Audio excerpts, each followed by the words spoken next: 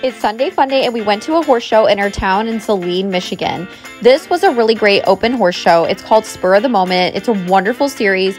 I brought 4 of my students, 2 of my horses, and then my assistant Natalie showed her beautiful horse as well, who you'll see.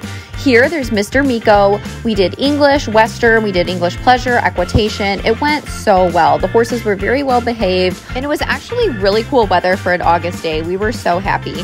Here you see Natalie's horse. His name is Willis. He's really fancy. He's done Congress. It was awesome to see him and have him a part of our team for the day.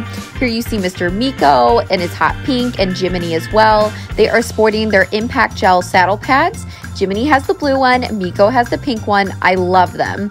Look at them cantering around. We just had so much fun. For us, showing is a learning experience. It's about getting out, trying your best, and really giving the horses more exposure. Here was our haul for the end of the day with our ribbons. Everyone did fantastic.